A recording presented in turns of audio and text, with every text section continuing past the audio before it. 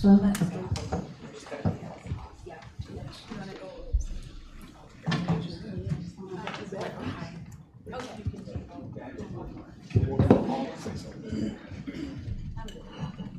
Okay.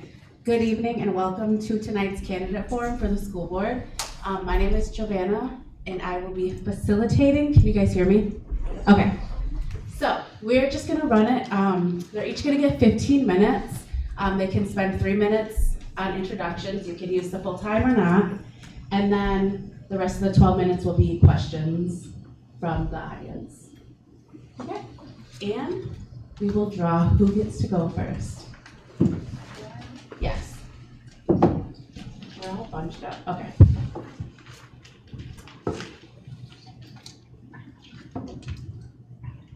Casey, you're up first. Okay.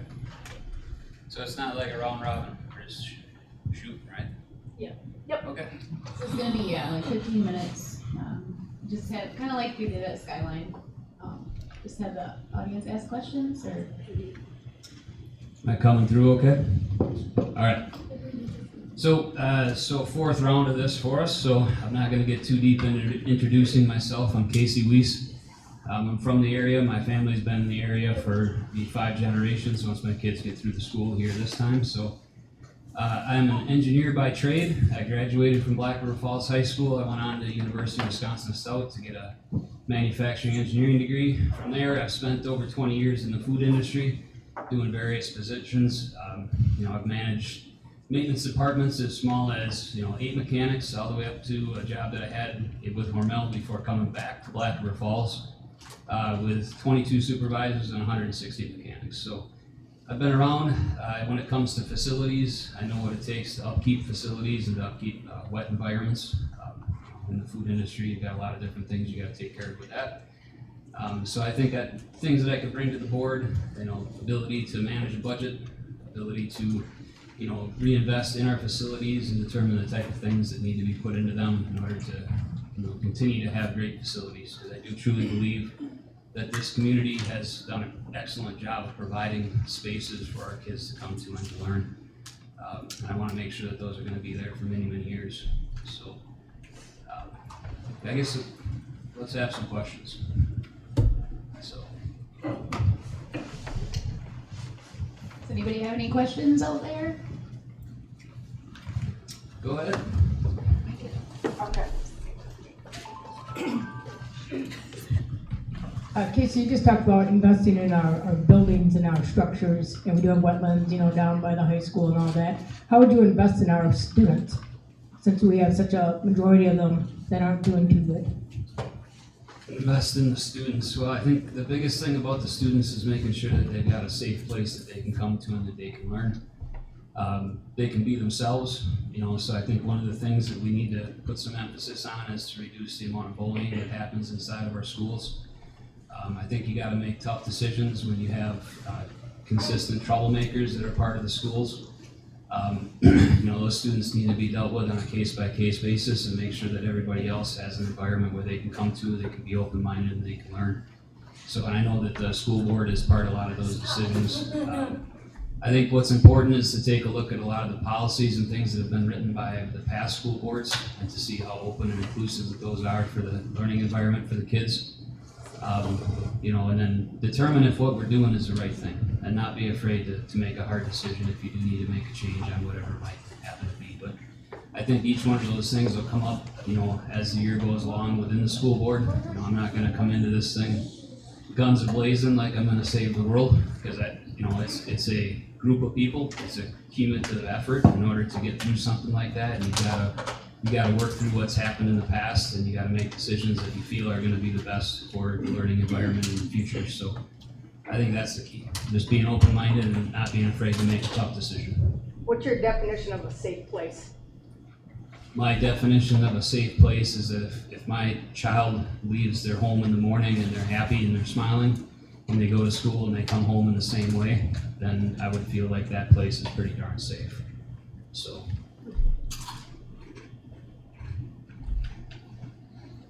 Anybody else have a question? It's going to be a short 15 minutes.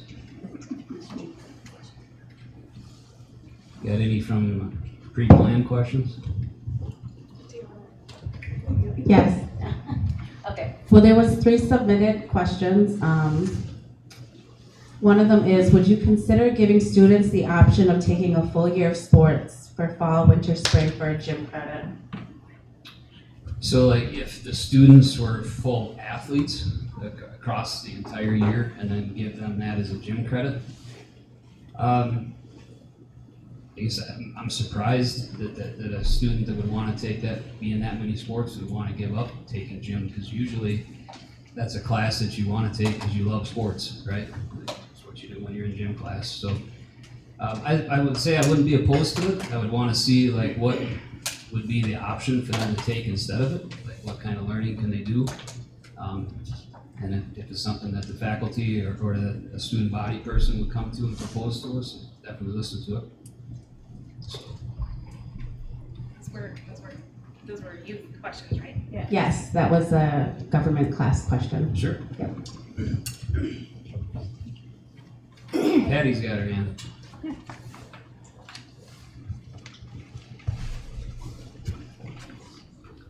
I just learned that you can take a hunter safety class in high school for half a credit. And we have the Tiger shooting sports, and I'm wondering how you feel about having a hunter safety class for half a credit in high school. Well, I think it makes a lot of sense if you have kids that are going to be participating in shooting sports. I think it's unfortunate enough that that's something that my sons are passionate about at this point in life, and I have a son that shoots. In fact, so my wife's not here tonight because she had to take him to practice. So, a big part of carrying a firearm is obviously knowing how to do it and do it safely. It's a big responsibility, and we hand that responsibility to people that are at a very young age a lot of times. So I think the fact that they are offering the class is a good thing. Obviously we're not going to have any firearms brought onto the school grounds, but to learn, there's nothing wrong about learning about it. So.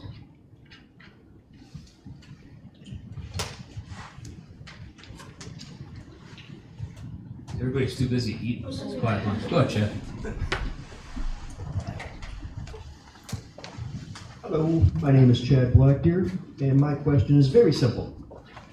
As a new school board member, working in conjunction with the other school board members, what would your plan be, or your contribution to a greater plan, to tackle and curb the truancy problem within the school district? So, personal opinion, truancy comes down to a couple of things. First, do the kids truly enjoy being at school, and do they want to be there? Because if they want to be there, they're going to put a lot of pressure on the adult figures in their life to make sure that they get there. Even if they're tardy, I'd rather see tardy than not at all, in my opinion. Okay? I think we can work with tardy. The second thing is empowering the parents and finding them an avenue to help get their kids to the school. So if there are hardships that are on certain families, I think as a school board we need to listen to those type of things and find out if we can find a way to help make sure that those kids still have a way to get to school. We have a very good bus system. Obviously we're a rural community, so they're traveling a lot of country roads in order to get the kids. But I do think there might be some opportunities for us to have certain stop areas where if parents can't make it all the way into town, maybe a bus is going to be at this spot. It's going to sit there for a short period of time to allow for a community of kids to come together and get on the bus and head in. So, and if we do have something like that, I apologize for not knowing any better, but if we don't, it could be a good idea.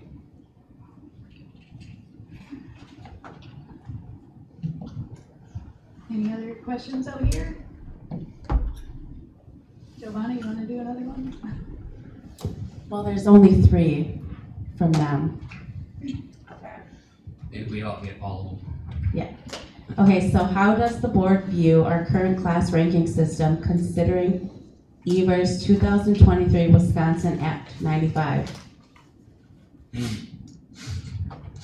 Yeah, I don't have any knowledge of that act myself, so I'm not sure I can answer it, but I guess I can talk a little bit about class rank in comparison to what I've seen in the past. So I think the fact that kids are being pushed to do more community service is a positive thing.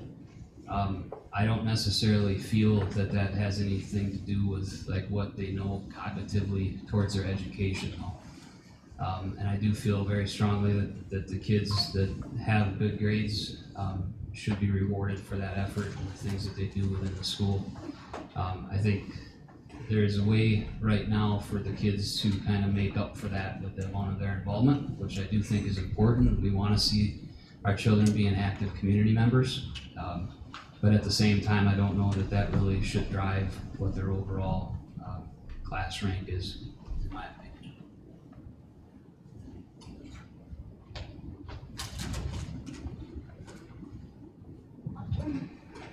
Any other questions?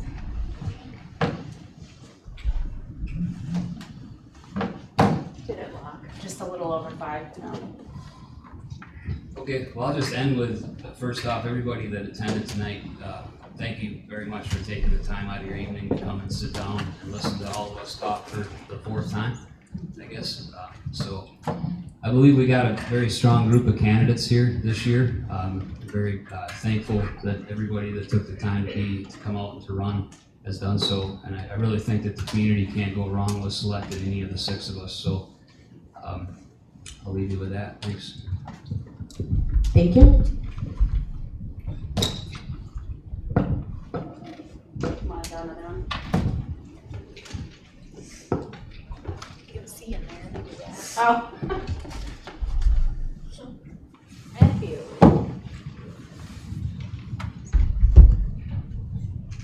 Hello, my name is Matthew Lind. I have 3 kids in the district. I'm a retired Marine. You guys, if you've listened to any of this before, you're going to know this already. So I just want to congratulate the Ho-Chunk Nation on recognizing that there was a problem, taking steps to solve that problem.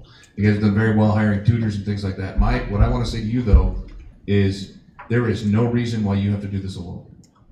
You shouldn't have to do it alone. There's no reason why you have to fix it. We should fix it together. We have a problem, all of us, even when you separate the Ho-Chunk students from the rest of the students, we have a problem.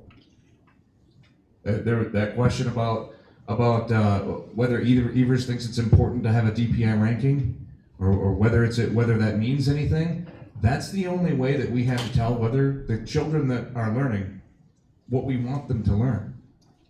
If we say we want this to be taught and we want the children to learn this, how else are we going to figure out if they learned it if we don't test them? So I don't like standardized tests. It's not great, but there isn't another way to figure it out. If you can find another way besides standardized tests to find out if a student has learned what you taught them, let me know. We'll do that instead. From here, let's take questions. Yes. Get my steps in today. Hello, this is Chad Black here again. From what you just said, you were very, very passionate about it. What is the problem from your vantage point as a new board member? I think the problem is that we have standards that don't work, and we need to scrap those standards and come up with different standards. And we are purchasing pre-written curricula. Okay, for one, the math curricula that we just put in, that curriculum was put in at the behest of 3 math teachers, and it wasn't looked at by the board. There wasn't enough time for the board to review it, see if it was a good curriculum, and so they adopted it. And those 3 math teachers are either gone or on their way out. So that's the problem that we're having right now. The board has no control over what's going on. The board is not supposed to rubber stamp everything. The board is supposed to evaluate and make decisions. And that's not happening right now.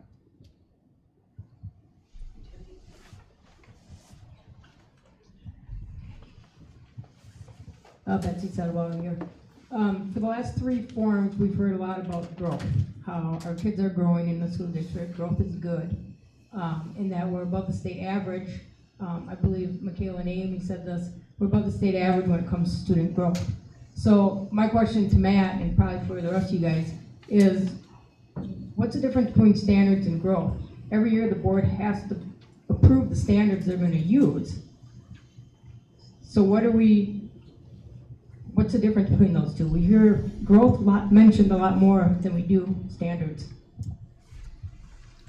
Well, it depends. Do you meet the standards or do you just accept growth, however little it may be? You have to meet the standards, right? So if you don't meet the standards, growth is great, but it's not getting us where we need to be. If you're already behind, a little bit of growth is not going to help. You need to meet the standards. And if you don't meet the standards, you need to be held accountable. I was told the other day at one of the other meetings that we should just pass the kids even if they don't meet the standards. And I said, well, why would we do that? And she said, because then they're not likely to graduate. If we don't pass them, they're not likely to graduate? No kidding. That's what not passing means. So, no, she says, no, I mean, if we don't pass them in freshman year, they're not going to graduate when they're seniors. Okay, so what's the purpose of our school district? We got to ask ourselves that. If the purpose of our school district is just to hand out diplomas, I got a printer. Let's go. That's not the purpose. It shouldn't be our purpose. Our purpose should be to educate. Because if they have a diploma with no education, what is that diploma worth?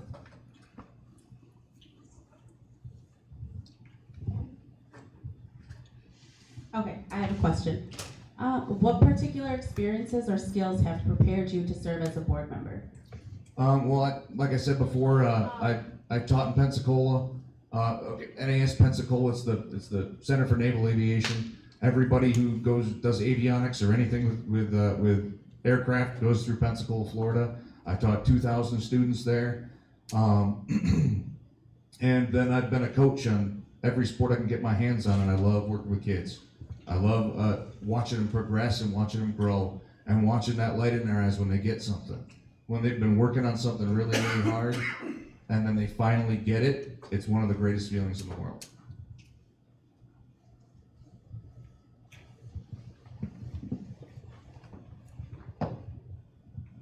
Mary Jo Radcliffe. I've listened to the other three forums and I've heard you talk about our school district. I have not heard you say one positive thing about our school district. I want to know what you think is positive in the school district and why a person should vote for you when you're threatening to take your kids out. I think everybody cares about the school district. I think that there is no lack of emotion when it comes to the school district and everybody wants to solve it. The problem is everybody's got a different idea of how to solve it.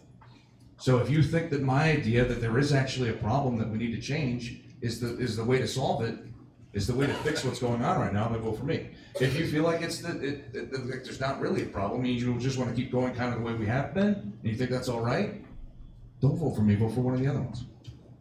You still didn't say one positive thing about our district. Do you have something positive? That was to positive, say? that everybody cares here. Everybody in our district cares. No, it's not that we're completely ambivalent to the plight of the students. I mean, there are places where they don't really care what's going on. The students have kind of are lost in the shuffle. That's not here. We care about our kids. This whole district cares about the kids. The teachers are amazing. The teachers work really hard. Every teacher I've ever been in contact with has been great.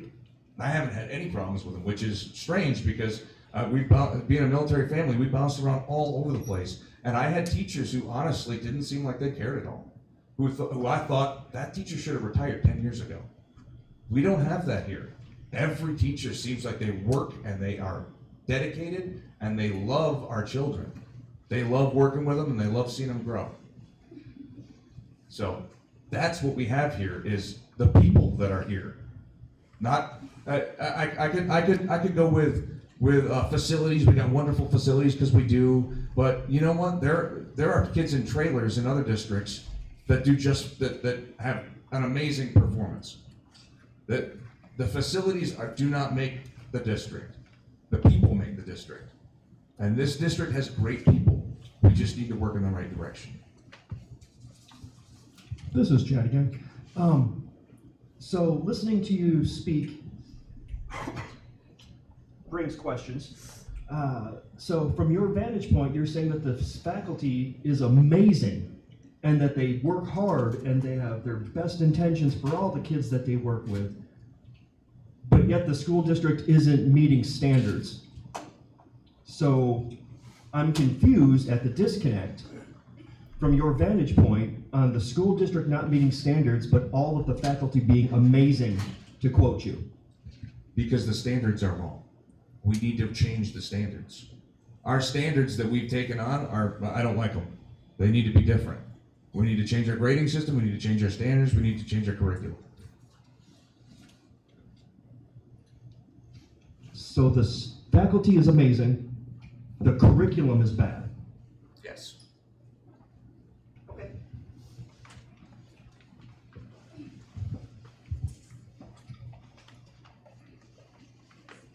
Shelley Severson here. I am wondering, when you use the word standard, I'm a little bit confused because the state ranking on the report card matters an awful lot to you, and that is based off of the ACT and the Wisconsin Forward and all those assessments. All of those assessments are based off of the standards that our board has adopted. And so I'm uncertain your plan for not teaching the standards that are aligned to those assessments and still excelling at those assessments. We can change those, we can change the forward as well. We can change all of our testing. We can change whichever ones we want. Not if we want to receive any aid. There is one, okay, that's the other thing. We should not depend on federal aid or state aid. Do you know how much money the district is using state aid? Yes, and we need to look at that. We need to look at Okay. that. That's a lot bigger can of worms, and I'm gonna open tonight. Thank you.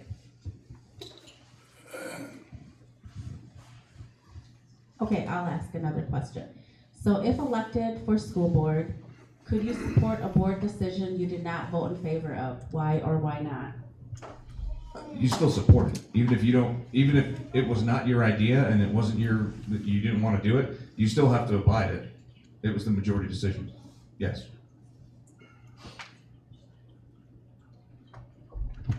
Any from out here? Okay, I'll ask another one. Okay, so how would you, if elected for the board, be accessible to the community, to specific community groups? I'm all over the place. I mean, you can contact me in any way you want. I'll talk to anybody. That's the one thing I don't have a problem with, is talking to anybody. If somebody has a problem, just come up and talk to me, and I'll do whatever I can to do it, to take care of it.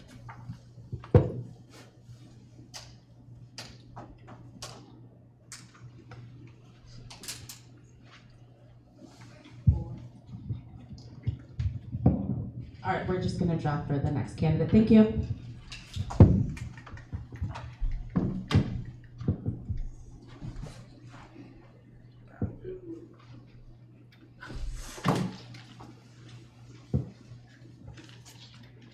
Michaela.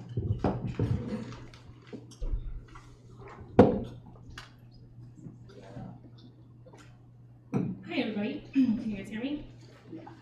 I'm Michaela Conlon-View. I live here in Black River Falls with my husband, and as you guys have heard, we've been here 4 times, so I'm going to try and keep this as brief as I can. Mike, mouth closer to the mic. Can you hear me now? Yep. Okay, loud and clear. My name is Michaela Conlon. Like these gentlemen have said, we've been here for our 4th one, so I'll try and keep it brief. I am originally from the Twin Cities. I came here from the University of Minnesota. I married my husband during COVID and ended up to come here to Black River and stay here with my kiddos. I am very community oriented and community minded, and that partly is part of what my education is in. But I got a master's from the School of Social Work, and thought education's always been a passion, so I have a master's in ed. So I came here. I was really excited to have my daughter in a smaller school system. I was really active in the school systems back in the cities. I actually, if you are familiar with the academic process, there's kind of 3 pillars in the University of Minnesota.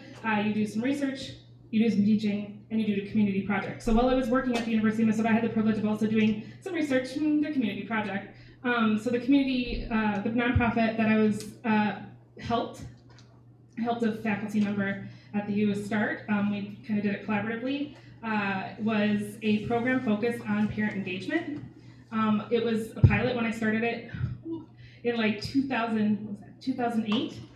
And since then, there's been enough research accumulated that the state of Minnesota is looking at it as a best practice. So we're really excited about that.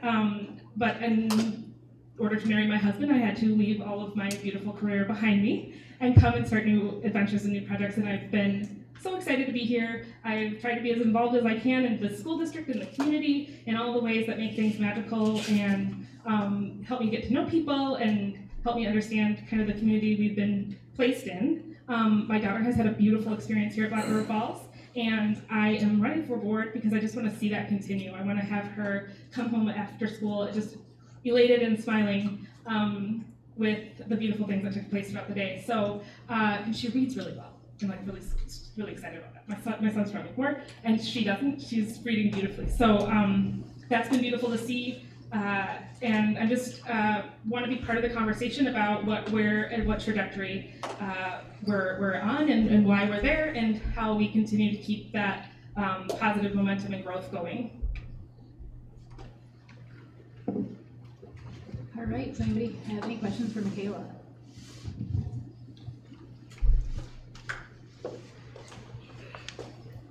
Same question about standards and growth.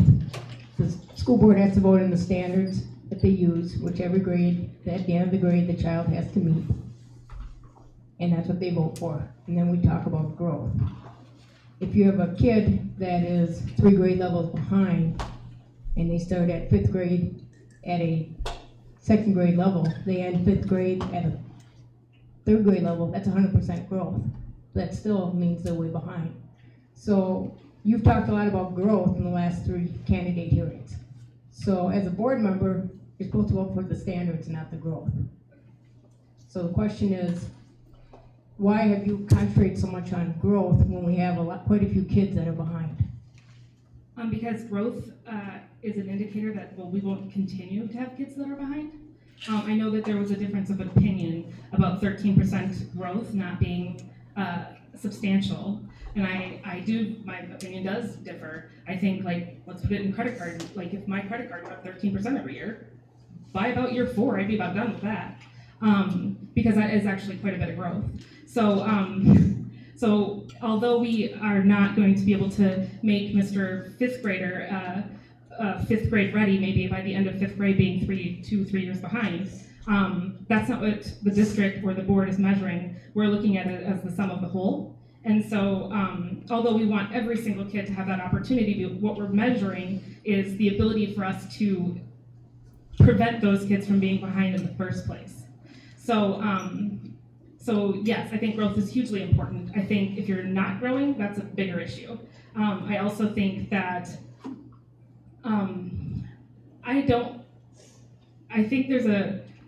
I don't necessarily, graduation isn't my end game. I love kids, but I also love people. And I want every student to have an opportunity when they leave the doors to go on to bigger and better and more amazing opportunities. And I want them to become lifelong learners. So those standards are set to allow us to correct the ship so that when they leave our doors, they're going on and they're ready and capable at the next academic adventure.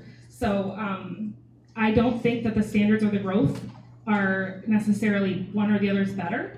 I think they serve different purposes, but my focus on growth is that I do see substantial growth happening, and that if we continued on this trajectory, we would see less children with that divide. And so that's why I look at the numbers the way I do, and I research it all the time. So yeah, does that answer your question? That's sort of. A follow-up to the question is, Wisconsin's a local control state when it comes to school districts. So what's your definition of that? Definition of local control? Yep. It means that we are setting, we're in charge of setting locally within our community and our district the standards that we're going to be utilizing throughout for whatever time period we've decided. Okay, so do we have to use DPI standards? So DPI provides kind of a framework or recommendations, and then they've got, I mean, even just running for school board has rules. So there are things that you have to do in order to partner with DPI, and DPI does house, and whether you like it or you don't like it or however you feel about it, there's financial gains and things that you have to look at when you're making decisions about whether you're going to use something or not going to use something. And so part of it is how much of our local economy can host certain choices that otherwise we wouldn't have funding to do. So it's a very complicated, complex relationship, but it's a necessary one, and it's what allows us to, like I said, move kids into other spaces and be prepared.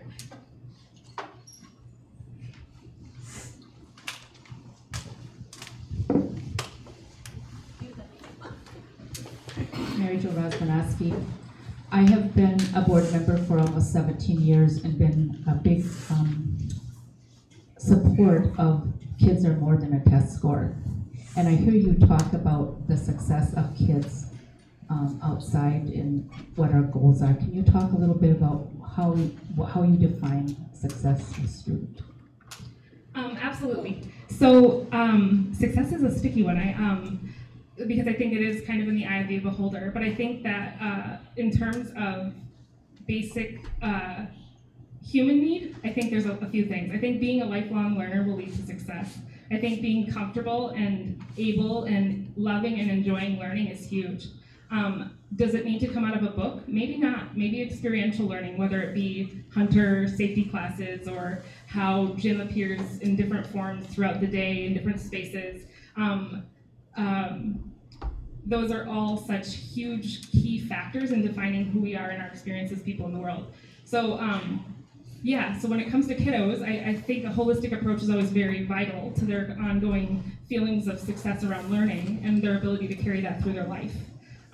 Whether you go to one of the local churches or you stop in a Revolution, you're gonna see that throughout life, people are learning, and being able to do that well and whatnot is gonna benefit and just make people feel more whole. So as far as the success of a kiddo goes, you gotta start when they're little. And so I want them to love to come to school. I want them to have warm, happy, beautiful experiences. I want them to be able to figure out how to struggle through things and get there and appreciate themselves through the process. I want to see, I mean, we've got such incredible teachers here. It's just, it's moving. It's quite profound. The teachers they show up every day. I mean, I tell people all the time, like, I couldn't do it. I couldn't do 32 kids, second graders all day long, and she loves it, and she's amazing at it, and so was the teacher before that, and the one before that. And so I think what better thing can we ask for and give our kids than those gifts to those people that care enough every day to show up and be there. So success, sticky one. But I'd like to see all the kids have opportunities when they leave the doors, and I'd like to see them carry their learning and their love for it through their life.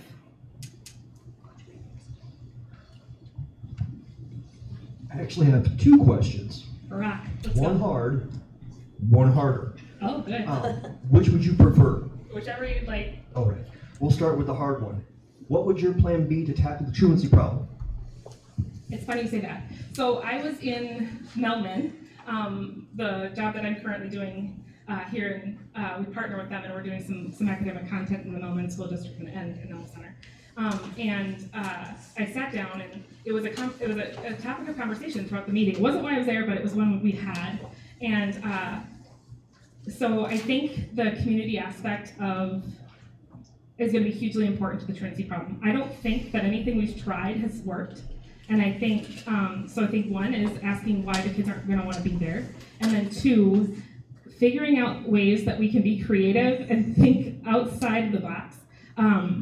And come up with different or new ways to try. I sat with Vicki Mikowski quite a bit, our school social worker, because we oftentimes will help with transportation and things of that nature. And I know it's something she's so great. She pulls out this map and she's like, here's the route that we could take, and we get everybody where they need to go. And so, I mean, there's people in the community that are thinking about it. They're trying, they're coming up with ideas, they're being, collaborative, they're, if we could all get on the same page as a community and start looking at those things together rather than quarreling amongst each other about different perspectives, I think that would be a good start, because I think it's going to take everyone. Fantastic. And during your answer, you made multiple segues into this harder question. As a new board member, if you are elected, what would be your dream that you would like to see actualized, collaborating between the board, the schools, and the homes to meet the standards, fix the truancy problem, and maintain the positive trajectory that you mentioned when you first started speaking? Chad, I'm gonna have you repeat that one more time. You have 2 minutes. Oh, gosh. Quick. Okay, so I don't have the answers to that question, if I'm gonna be really honest, as I understand it. I think that I love to collaborate, so that'll help. But I think there's a lot of questions that need to be asked, and I think there's a ton that needs to be unpacked. So I think it's so multifaceted, and there's so many different stakeholders that sitting in spaces with those individuals and really exploring what the different aspects are and how we can work together. I think that would be my first step. So I don't have, other than maybe getting to a non-truancy issue, which would be the big dream. But I'd start a little bit smaller. I'd say let's hear from everybody and see kind of where we're landing, so that we can at least have an understanding going into creating a solution that's well informed. Did I answer it? Ish? Did I make it in time? Yes. You have 2 seconds left. Thanks everybody for coming. Okay.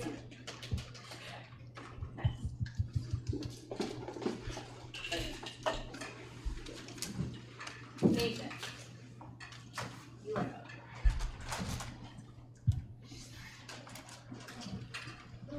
My name is Nathan Babcock. I graduated from Blackford Falls, lived in Blackford Falls my whole life. After high school, I was in the Army National Guard for 6 years. I have 2 kids in the district, have worked locally at different places over the last 15 years. And I guess for as far as an introduction, that's all I really got. Does anybody have any questions for Nathan?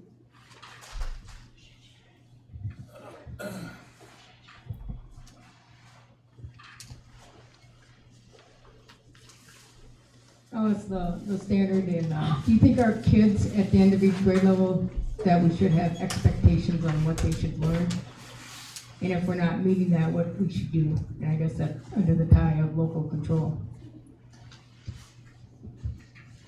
Yeah, I think we should have standards that the kids are expected to meet.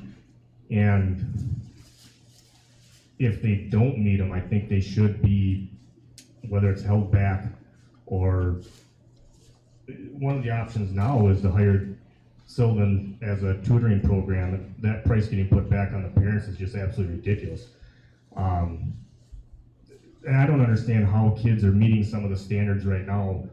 There was a post on Facebook the other day that a person, his dependent, he was very proud of, had a 3.8 GPA. And when I looked at his report card that he posted online, the kid missed 40 days in a trimester and still had a 3.8. I don't understand how that's possible.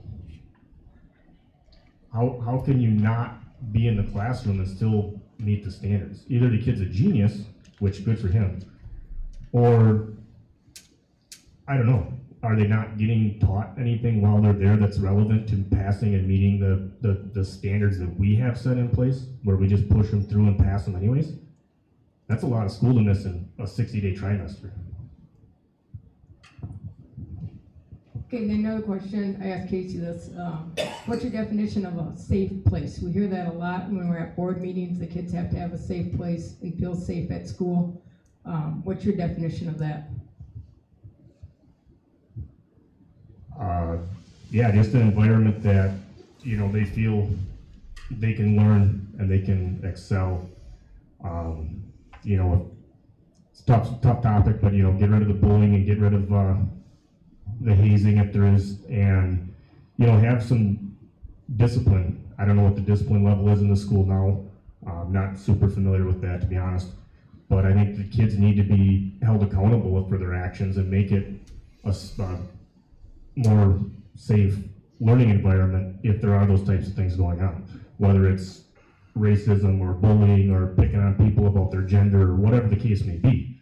I think that we need to have a little bit more strict disciplinary action for those things. Anybody else? Mary Jo Radcliffe again. I heard, excuse me, I heard someone talk about the math curriculum that was chosen at a board meeting. Nathan, who do you think should have more input in choosing a curriculum? The teachers that actually teach it or the school board? I think the teachers should have a lot of say in it, but ultimately at the end of the day, I think the school board needs to review it and approve it rather than just rubber stamp it and say, yep, this is what we're going with, without ever looking at it. I think we have some very educated people on our board, and I think that the board should at least review what they're signing and approving.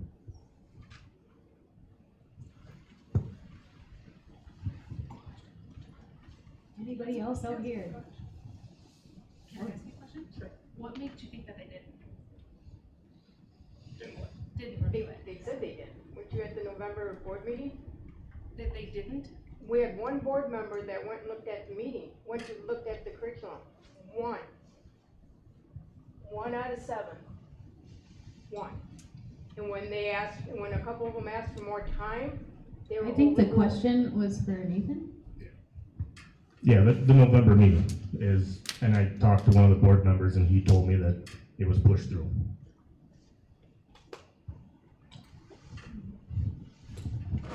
What are your thoughts on the ELA adoption that recently happened? Did you get the same feedback on that one? Don't know what that is, to be honest with you. English language arts, there was just a new reading resource approved for elementary. Did you get the same feedback on that one? No. Okay, so just to be clear, every board member was given the exact same opportunity and those board members chose not to take it.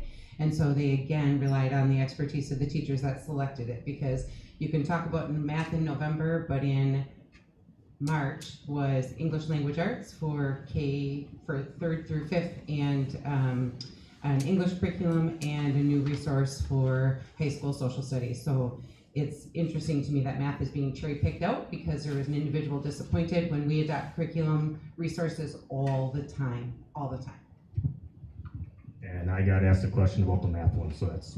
That's why I was just asking if you knew about the other one. Okay.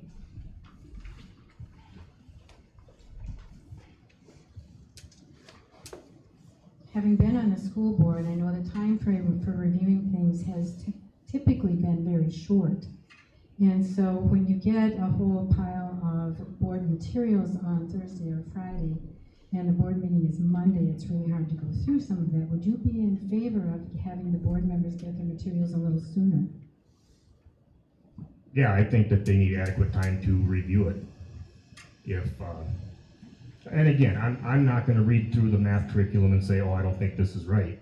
I'm going to lean on people that understand it and know it and take their views into consideration. But ultimately, at the end of the day, if the board is the ones approving it, I think they should have it in their hands and have time to talk about it and amongst themselves. Do you think it would be a good idea to include the community on some of those discussions if there were concerns before approving it? I wouldn't be opposed to that either. We have a lot of smart people in the community, whether it be business owners or whatever the case may be. I think we should absolutely reach out to, if you want to use experts in their field, if it's math, like maybe we have former math professors that we can reach out to and ask.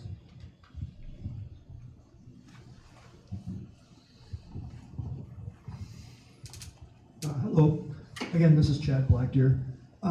Just from my own understanding, as I'm listening to you speak, what is the difference, in your opinion, using your words, between rubber stamping and leaning on the expertise of those who know the subject matter?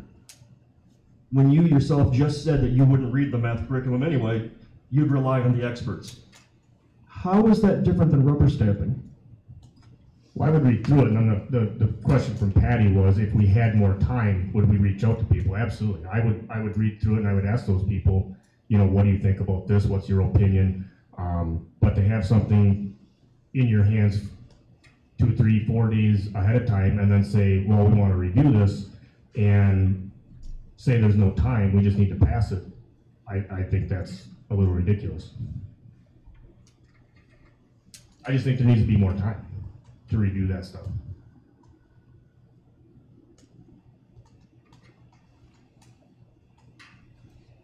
What's your plan to fix truancy?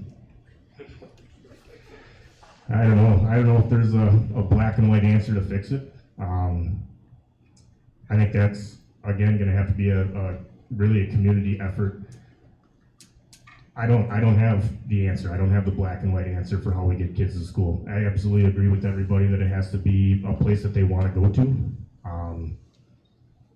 How we make that happen, I think the group would really just have to sit down and really brainstorm and get the community involved. Maybe the community has some ideas. I don't know.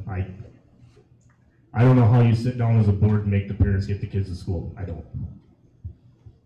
Okay, so to continue our conversation using your language, what would your ideal situation be for the collaboration between board members, school faculty, and families to curb the truancy problem? What would my ideal situation be? How would you manufacture your ideal situation as a new board member?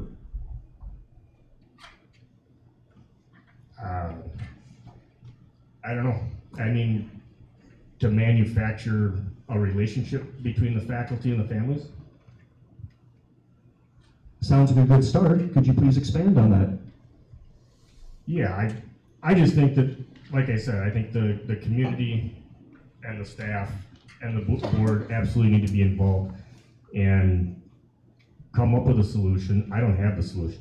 And obviously, our past board hasn't either for years. And I don't know how to mend that. I think the board would have to sit down and get the community involved and reach out and say, hey, how do we fix this?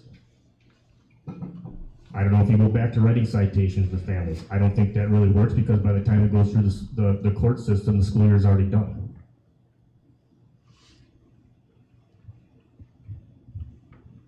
Okay, I have a quick question. What attributes and behaviors are essential for school board members? I think attributes and, what was the other one? Behaviors? Behaviors, yep. Yeah, I think just being responsible, holding yourself responsible,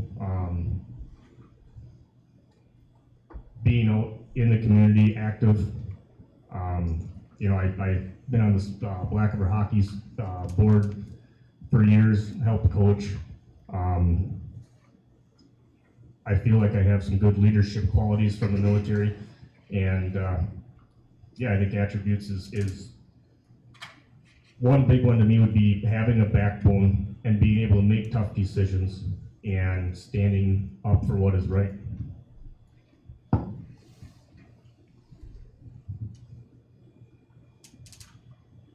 Okay, and another one is, what differentiates you from the other candidates and or board members?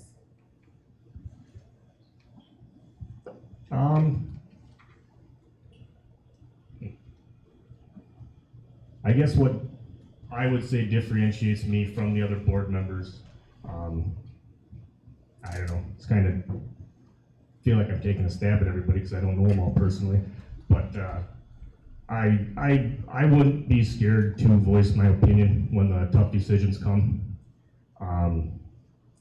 You know, we've had situations in the school district where, you know, we have a revolving door of administration, teachers.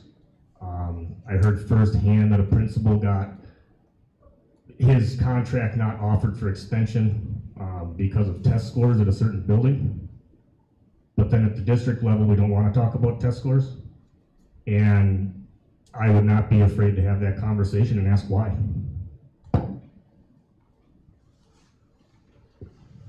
Okay, I have another one. How can the school board best communicate with its constituent groups? I think one good way would be, it was brought up at one of the other forums, like having an open house where the board was there, the families could come in, the community could come in, see the facilities, and I think that would be a really good start.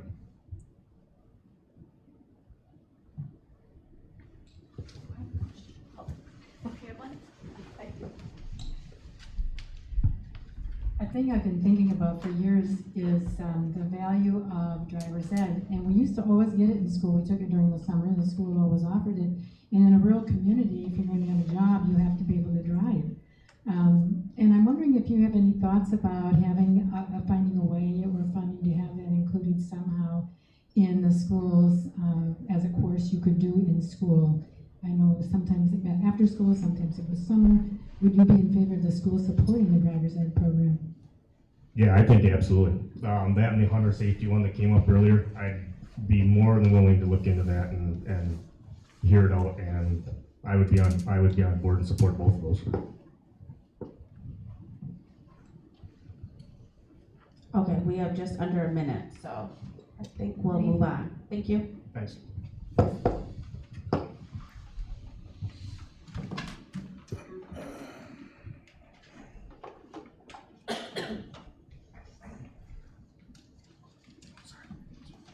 Amy.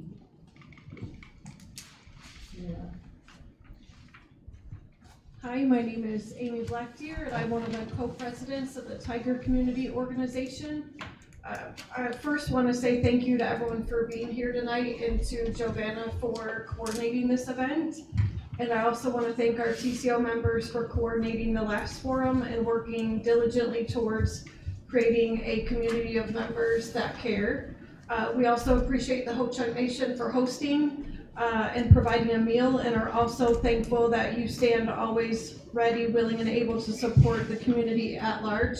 I am highly confident it would not be successful without you. I also want to say thank you to the Ho-Chunk Nation Department of Education for always standing with us and striving for excellence in education. Rather than me go on about when I moved here or why or how many years ago, I just wanted to kind of explain how I got to this point today. During COVID, I noticed an immediate and seemingly contentious shift in the climate of our community, one that I wasn't paying a ton of attention to before, but I always felt like surely there's work to be done. I am somebody that always likes to do better, get better, have better, and be better. So as a personal goal, I always am striving for growth and for finding better and different ways to do things. I noticed, at least in my humble opinion, that our community, that maybe I still felt a bit of an outsider to, having been new here, seemed to crack open and then apart. And that's what first got my attention. And I always joke about the dueling yard signs because I think that they definitely caught my attention and hinted to and toward a problem that I didn't realize existed here. I thought it was a well-oiled machine and that I could easily retire from this kind of fun in my adult life after raising 5 adult children, one of which is almost 30 years old. I felt that I had done my due diligence and served on the board at Fountain of Life School in Tucson, as well as served on the PTO and site council at Borman Elementary School. However, when my daughter was a senior in high school, I received a phone call, and in that phone call she shared that she had received some literature that was placed on her vehicle without her permission, and I found this to be highly offensive. As a parent, I felt like my daughter was violated to some degree, and when we talked about what was on that pamphlet, it was propaganda that was attacking our teachers, staff, and admin. There's a quote that we kind of abide by in our family, whether we want to or not. You know, when you stay quiet in the face of evil or adversity, you're basically being complicit. So I quickly came out of retirement, and I decided, after attending my first board meeting, which was about the gender plan, my daughter was one of the students that helped write the gender plan, and I wanted, even though she had by then graduated, I wanted to give her the support that she deserved as a human being and kind of see this through a little bit post-graduation. That first board meeting for me was extremely eye-opening, and it inspired me to dig in and not quit until my work here is finished. Even though I didn't want to get started in the first place, I feel like good people usually stand up when their names are called, and I was happy to do that. several months later, I attended a data walk put on by Michaela, where I quietly worked up the courage to bring up racism, and I was very nervous about how this would be received by the other attendees, but I'm not scared either of anything, and I never have been, and that's kind of a fun fact about me. I'll approach and touch on and talk about hard issues and do the hard things. Feelings aside, I'm not a feeler, I'm a thinker, and I'm also a doer. So I brought it up, and I figured we'll let these chips fall where they may, but rather than spark disregard, it actually sparked a beautiful relationship between Michaela and I, two girls not from here, two ladies who are ready to get things done and take the experience we have outside of these four walls of Black River and put it to good use. And in the past year and a half, we have faced and addressed and combated many efforts to tear down our students, teachers, and staff. And we will stay ready and continue to do so. I'm positive that by voting for us, we can maybe potentially have a shift in perspective here by sending a resounding no to everyone that stands in our way. I'd be happy to take questions. Yes?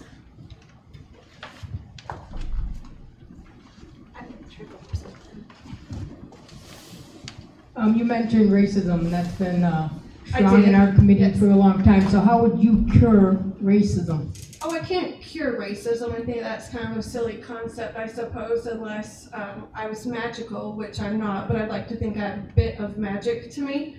I would say the first thing that we could do to cure racism, as you term it, where I would say maybe just start to heal some of the racism in Black River Falls, I would say our first best bet would be to vote people onto the board who aren't racist. Thank you for your question. But what would you bring to the board? What would you bring to the district to help solve this issue or help to make an attempt to solve this issue? I think people that grow up in rural communities are great and amazing and wonderful people, and I've enjoyed cohabitating with you all, and I admire all of you and your backgrounds and your unique life circumstances and experiences, but there's something to be said for people who have lived their entire lives with and around diversity, people of different races, ethnicities, religions, backgrounds, experiences, and I think there's a lot to be said for having an open mind that I've not entirely seen here amidst and amongst this community wholeheartedly. Okay, and then I'll mention truancy before Chad does. I've had some parents come up to me and their child is chronic truant. And every time they get an email from the school district, they've reached out to the school district and there's been no return phone calls. And finally, after being kind of annoying to a certain school here for the principal, they finally got a return phone call. And it turned out that our school district offers a lot of alternative education for kids. It can customize kids. And this parent did not even know that. And so as a school board member, would you make it known to families that there is other ways to get education to your kids than just sending them to school? There's other programs that our district has. There's a lot to unpack there. I guess my first concern would be why people in the community are approaching you for anything, considering you don't have children in the district. But seeing they did, you said that this parent reached out multiple times to the board or the teachers or staff and did not receive a phone call back. And then you followed that up with that they did receive a phone call back. And I would add on to that by saying, as a parent in the district for 10 years, I have never one time not had my voice heard. I've never not had a return phone call. I've never had an issue that wasn't resolved. So I have to maybe wonder Okay, but there why are parents out there that do not get return phone calls. So what I'm asking is, how, as a board member, would you make sure communication is being dealt with, just not a certain few, but with everybody? Sure. Who was the phone call put into? Teacher, staff, or administration? Admin. Admin. How would I, as a board member, ensure that administrative staff returns phone calls? Yeah, because as a board members are in charge of the whole district. Correct. Okay, so I'm asking you, basically, how would you communicate better to parents if they're returning phone calls, or even if they're not answering emails? How would the district follow through? How would I encourage admin as a board member to return phone calls? I'd probably say, people are pretty angry, we better return those phone calls. Any other questions? Patty? Hi, Amy. I've heard you speak at other meetings and the successes that your children have had, which is terrific, and I think a testament to your parenting. But obviously there's a whole group of people, the majority of our students have not had those successes. And there are individuals in the community that have finally brought forth that information that our students were academically not doing as well. And those people were ostracized, marginalized, excluded from board committees, and not listened to. So I'm wondering how you would go forward and heal those divisions that have occurred. It's not the fault of people bringing forth the correct information that are at fault. What was the question?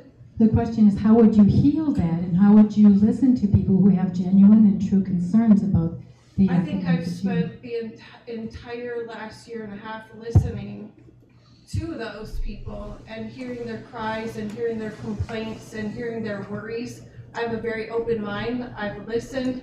I've honored what you and others have had to say. I've used an open mind in considering everything you've had to say.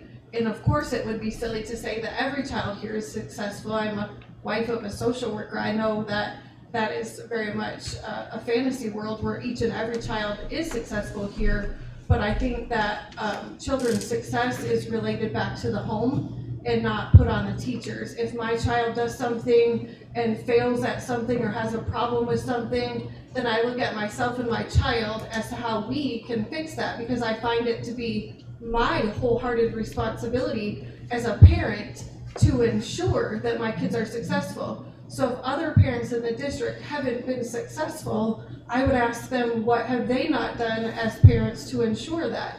Because I stop at nothing to make sure my children are successful, and it's up to every parent to make sure that their child is successful. If we were all doing that, you would take that collective and our DPI report card would be off the chain. Like, we'd be doing super, super great. But unfortunately, we can't be in everyone's homes, and I can't help everybody with their homework every night. I can only worry about myself and my family. And like you said, we're pretty darn successful, but I think that for those that aren't, we can't continue to blame the teachers or attack our teachers or attack our staff and think that that's going to solve anything, because I can tell you right now it's not going to. Did you have any other questions? Yes, I'm wondering, again, it's not attacking teachers or staff to say that the students aren't achieving. It's obviously the parents. The board has the statutory responsibility to ensure the academic education of students. How can the school board do that in a better way? How can they engage the parents? How would you help to cross those divisions? Sure. I think at the last forum I said our teachers can't teach harder or more. They have X amount of hours per day. They're here every day. They're teaching every day. Betsy said something to the effect of the standards that these kids need to learn, but it isn't necessarily the standards. I mean, yes and no. They have to learn. The standards have to be presented. But the better question is, like, are our teachers teaching the standards? Yes, they are. It's up to the children and the families as to whether or not the child is learning. I don't think that burden should be placed on the teachers. I would agree. Again, it's a communication issue, I would think. And I have one last question. Do you think it's negative and divisive to acknowledge that there are academic problems in our schools? Can you say that one more time? Do you think it is negative and divisive to acknowledge that there are academic problems in our schools? It was interesting. I was at a meeting with politicians over the weekend, actually, at a party, and they were talking about this issue. And he said, why isn't your community up in arms that their students aren't learning? And so I thought that was an interesting comment. We have 2 minutes. Yeah, I think that there are kids in our community learning, and everyone always fixates on me saying, like, oh, well, that's just one example of successful students here, but I honestly don't know a single family here that hasn't been successful. I personally don't know anybody that's wheeling down the hallway and throwing shoes at each other besides the one example we've been giving. Everyone else's kids are buckling down and doing what they need to be doing.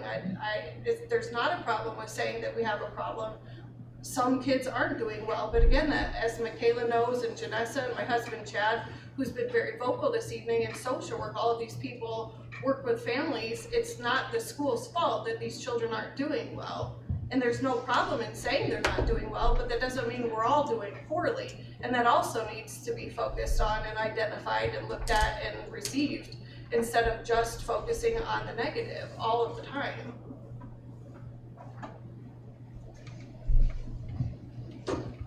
Thank you. We have a couple seconds left. I'm good. Okay. You are the last candidate. Hi, I'm Rebecca Franks. Can you hear me? This is our fourth forum, like everyone has said.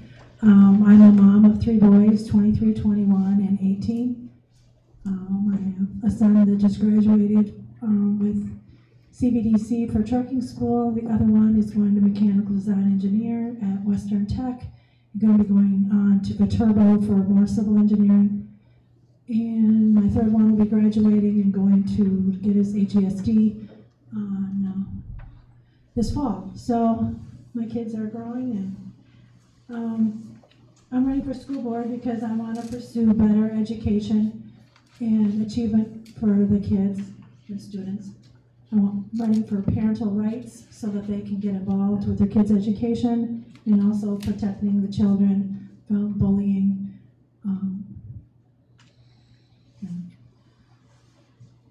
Drugs and violence.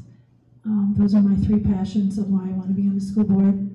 I know it's been said many times, our score is 396 out of 424, and my goal of being on the school board is being a board that we can talk back and forth and get this accomplished so the kids can get back to learning. And even if we reach out to other districts, whether it's Alma Center, was at 296, Melrose Bendoro, I believe that's 105, 108, somewhere in there. Or no, 205, and West Salem is 105. But anyway, just reaching out to other districts, see what they're doing, and then bring it back to the board so that we all can learn from the other districts and try to get our students up to par. I'll open it up for questions. Anybody have?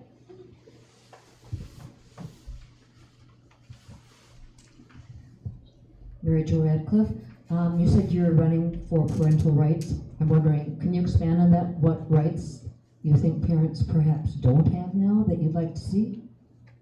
For parental rights, I know there was a thing at one of the forums, one of the first ones, about practice versus homework. And I think the kids should do homework and the parents should be involved more in that. Some of the people have reached out to me say they don't bring homework home, and so they don't know how their students are doing. So I would like the parents to be able to see that homework and be more involved and be more transparent between the board and the teachers and everybody, to be more of a communication. So that's what I mean by parental rights. So, but the parents do have the, you haven't heard that the parents don't have the right to No, talk to no. the teacher, you're just. Right. I'm just saying that I want the parents involved in the school to try to get their scores up. So more parent activism in Yeah. school.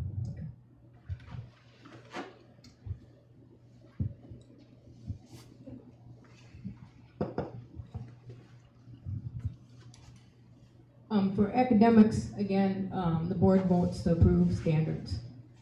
We're hurting, especially in the elementary, it seems like, and we really can't blame COVID anymore because our school district, they implemented a lot of COVID rules. So how would you fix, I guess, per se as a board member, especially our elementary, how will we get our kids up to par? I mean, we have a majority of elementary kids that are not doing well. So my goal on being on the school board is to put in tutoring, and I see the school board just was electing Sylvania Learning Center to do tutoring, but I think the parents have to pay for that. I think that we should check into our budget better. I also forgot, not the last one, I forgot this one. I graduated from UW Eau Claire with a business management comprehensive major. So I want to check the finances out and see what the kids, the students, and how much is going for their teaching, how much is going for different stuff. And so if we have money left over that we can tutor the kids within the school hours. Maybe bringing volunteers to do that. I know I've seen people, I think it was on second grade Facebook page, where tutors are coming in, so I know they're working with it, but I think we just need to push them a little bit more. I know a lot of kids have IEPs. When I've been going to board meetings, they've been talking about that. So every kid has their own problems at home, and the teachers have to deal with it, but we all as a community have to come together and help the students learn.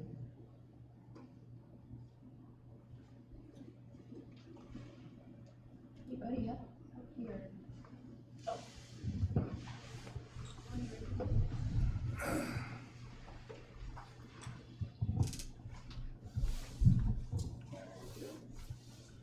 Do you think there's any room in school while they're failing? Do you think there's any room in school for pushing political agendas and politics? Like the board last year spent like 6 months. It was on agenda every month pushing gender stuff. And I know they push this climate change scaring the kids to death, depressing them. Right from grade 1, they tell them by the time you graduate, the world's gonna end. Do you believe there's any excuse for a board member to support any political agendas? Or should they devote their time to education? I believe they should be educating the students during that time. The parents should have discussion at their home for the political agendas that go on. So I believe that the teachers should be teaching the basics, math, reading, writing during all that time.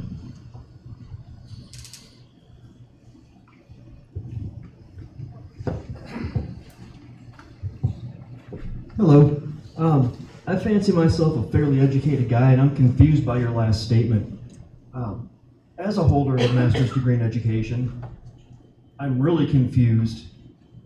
Did you just say that a school's education, I'm doing air quotes in case you can't see, should focus just on reading, writing, and arithmetic? Well, I'm saying that's the basics to get their standards up, is that. So just reading, writing, and arithmetic? You have history, you have, I'm just saying that's what I grew up with. The basics was reading, writing, arithmetic. There's history, there's So no science. social emotional growth, no developmental stages, no behavioral health, no nothing, just reading, writing, and arithmetic. Pretty much, yeah. I mean, if the kid's IEP or whatever, if we have to deal with that in the school, then we have to deal with that on the student. But I don't think it should be just shoved down everybody's throat. Shoving what down people's throats? Other political agendas.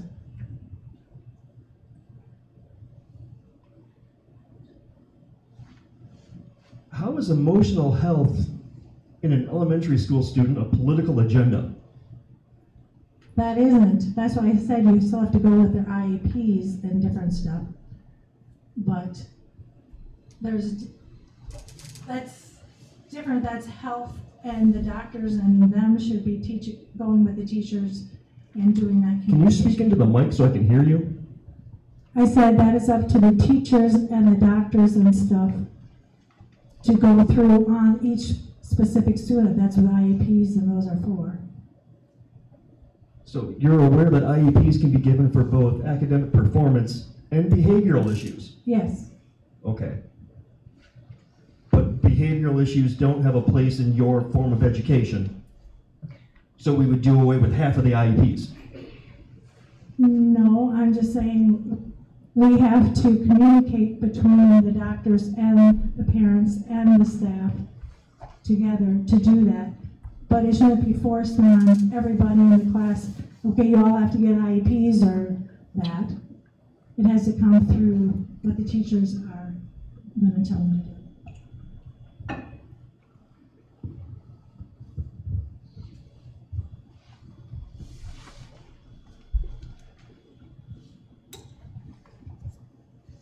Okay, if kids are coming from homes that aren't the greatest and stuff, does the school have to teach them to be respectful?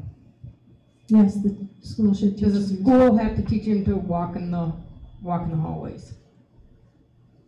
If they're coming from a home that doesn't teach them this.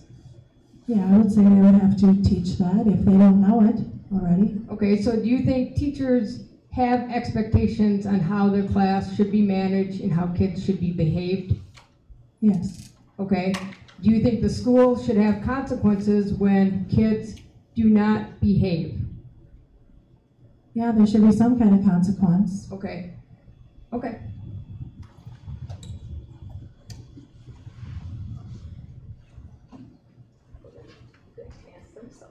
Mary Jo Rosmanowski again.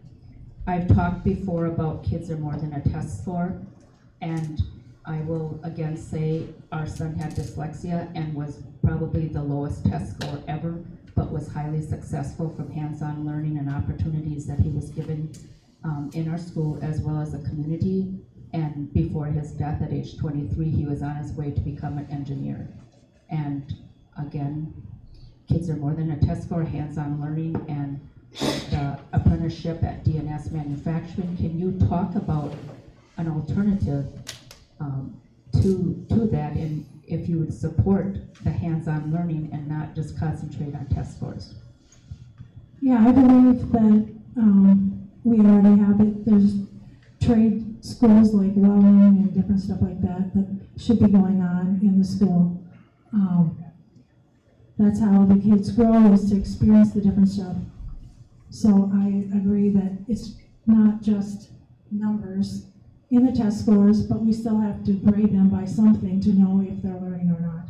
And I know some people can't.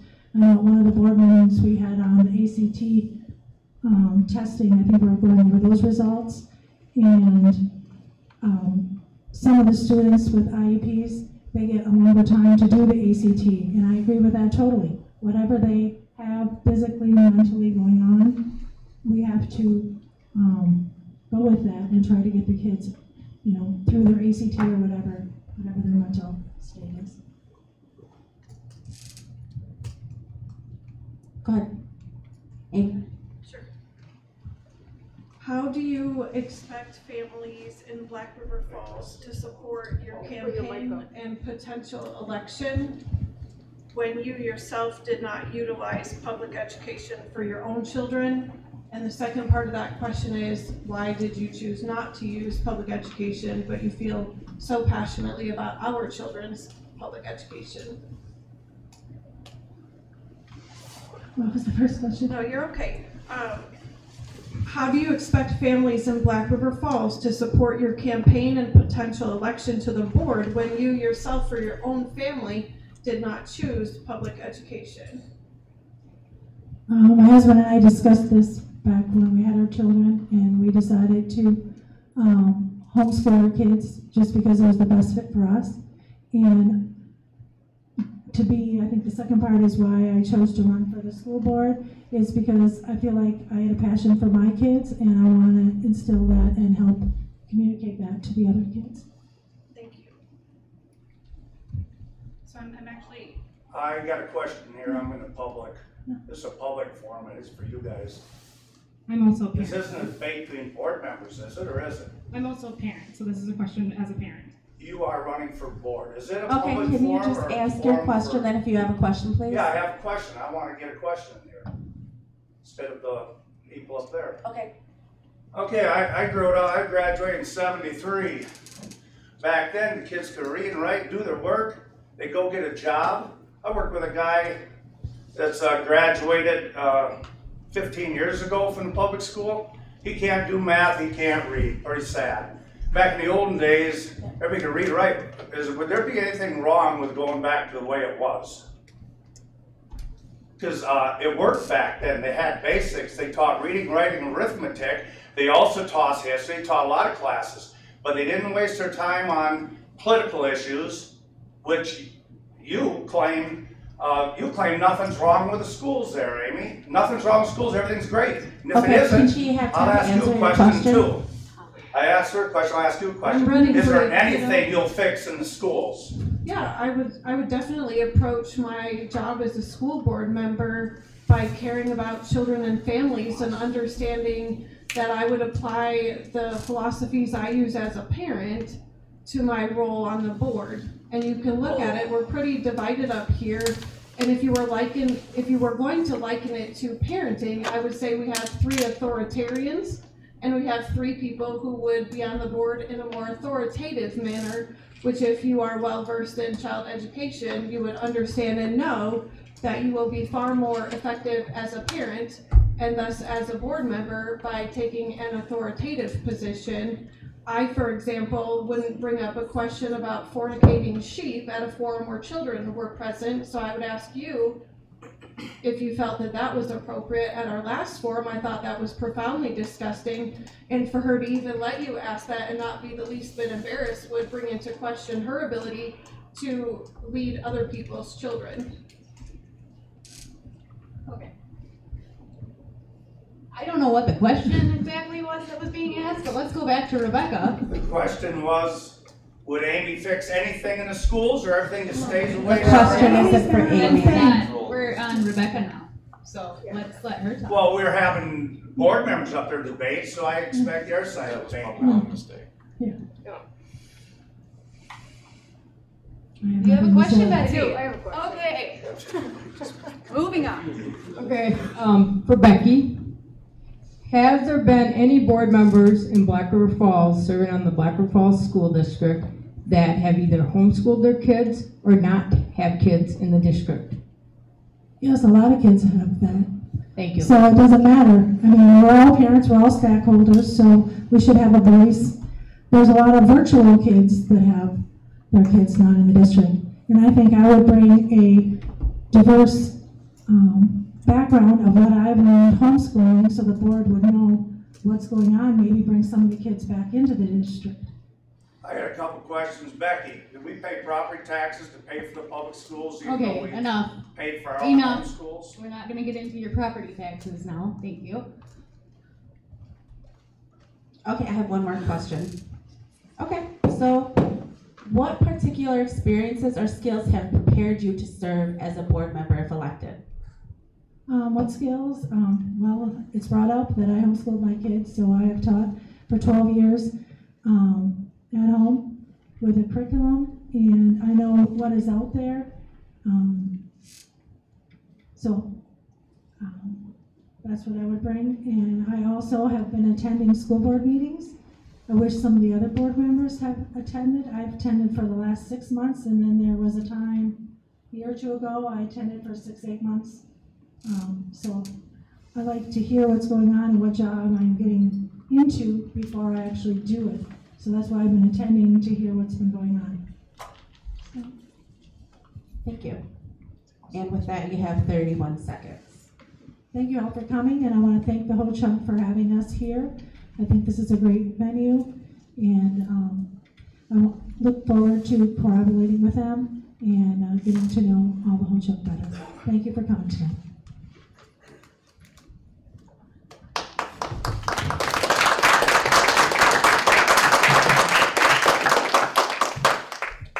Well, thanks everyone for attending. Thank you, Ben, and your help. Aaron, Ben, and Aaron. Okay. And don't forget to vote April 2nd. Have a good evening. Drive safe.